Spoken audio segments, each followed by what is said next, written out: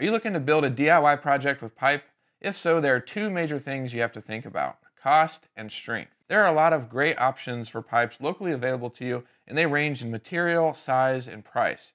It can be easy to get overwhelmed with all of the options that you see, especially when you're trying to save money and not overbuild something. That's why today we're going to talk about some of the common options that you'll see out there and how you can choose the right one for your specific project based on the cost and strength. My name is Jake, and here at Maker Pipe, we manufacture steel pipe connectors that people use with various pipes to build everything from desks to jet-powered sleds. There we go! Our connectors clamp around the pipe and can be assembled with a single 5mm hex wrench. At first, we focused on making connectors for 3/4-inch EMT conduit because it offers a really great balance between cost and strength. It's also easy to cut and work with, and you can find it locally in hardware and home stores. We currently have the most connector solutions for 3/4-inch EMT conduit, but we're also working on a lineup of 1-inch EMT conduit connectors for more demanding projects as well.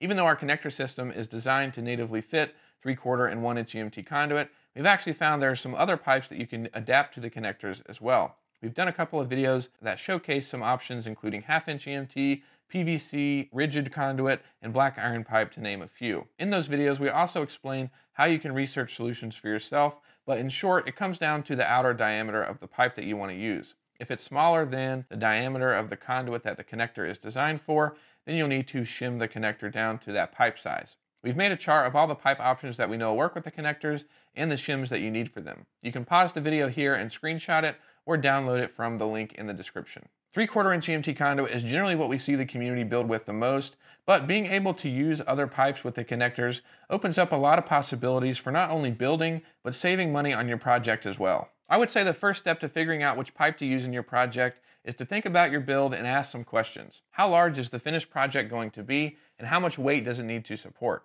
Figuring out those two things will give you an idea of what you need to look for and expect from a pipe. A good example from the community is this trellis built by Chris. He had some PVC pipes lying around from a different project and realized they would work just fine for a trellis build because it's pretty compact and the weight of the plants wouldn't be a problem for the PVC. If we think about the other end of the spectrum and say that Chris built the entire trellis out of black iron pipe, he would have more than tripled the cost of the trellis without actually needing the extra strength that those pipes provide.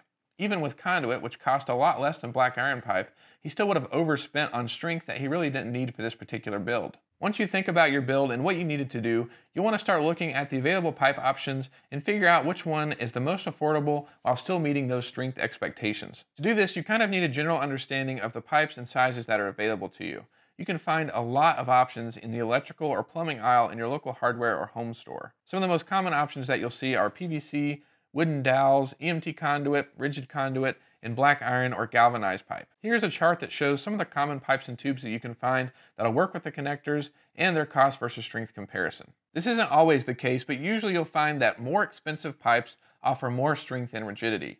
There are exceptions to this, like copper pipe, for example.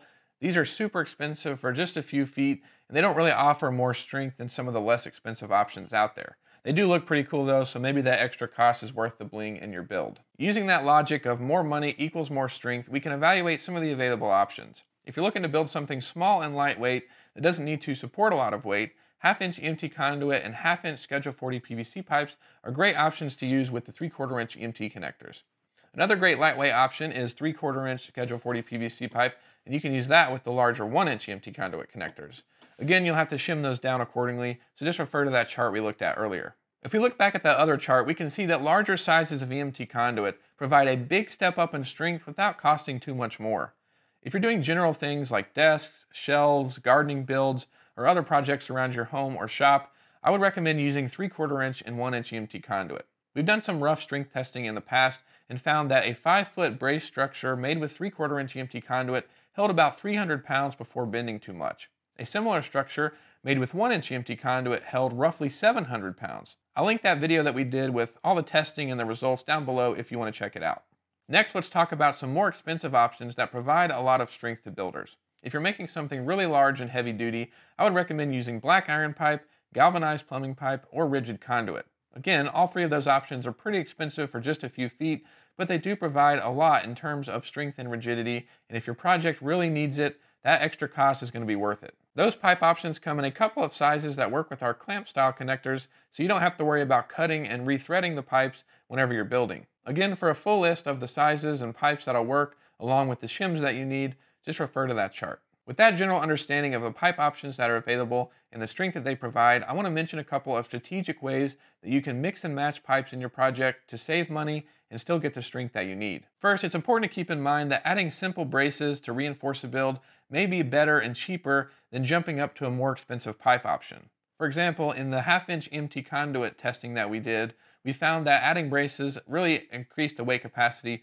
by a decent amount. So instead of jumping up to 3/4 or 1-inch EMT conduit, you could just use 1/2-inch EMT conduit or PVC, whatever it is, and actually just brace the structure to get the strength that you need. This reminds me of a comment we got on a Facebook post a little while ago where somebody used an analogy of a suspension bridge to talk about the strength of conduit and other building materials. A single wire used in a suspension bridge wouldn't be able to hold up much weight on its own, but when you combine a series of wires strategically, you can create a bridge that supports the weight of thousands of cars on a daily basis. This is a great analogy even if you're doing some basic projects around the house. Pipes are inherently strong when used as vertical supports, but will bend when you have a long unsupported span horizontally. Generally, we recommend that every 4 or 5 feet of pipe that you have in your build, you should have some kind of reinforcement, whether it be a vertical support leg or an angled brace. Another thing to keep in mind is the fact that you can mix and match pipes when building with the MakerPipe connectors. Dave recently built a dirt bike wheel chock out of a mixture of pipes. The crossbar takes most of the force when the dirt bikes are secured, so Dave used a galvanized steel plumbing pipe for that. The rest of the build is 1-inch EMT conduit. And because those pipes are connected and braced to that really rigid crossbar, the whole thing is incredibly strong and supports the weight of the dirt bikes just fine. Another tip I have for choosing pipes is to look and see what other builders have created, whether it be from PVC, conduit, black iron pipe, or any of the other options. We have a community forum with hundreds of builds made out of EMT conduit, and you can find other build examples on Google, Pinterest, and YouTube. Seeing what's possible will not only give you ideas, but also help give you confidence when choosing from the available options that are out there. If you have any questions about your build or about pipes you want to use in your project, feel free to reach out to us. We don't know everything, of course, but we're always here and happy to help where we can. Thanks everybody for watching, and we'll see you in the next video.